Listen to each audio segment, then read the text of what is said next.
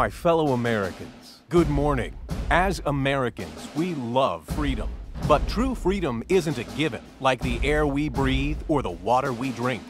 About 240 years ago, our forefathers fought greatly, giving their blood, sweat, and tears. And in the end, they won our freedom. And we must never forget this. If anything appears that threatens our belief in this freedom, we will oppose it. We will crush it. In order to protect our neighbors who love freedom and this faith in freedom, we continue to believe in our own justice. We won't abandon any battles. And the reason is because I'm the president of this great United States of America. Mr. President, a coup is underway, and Vice President Hawk is leading the charge. Richard!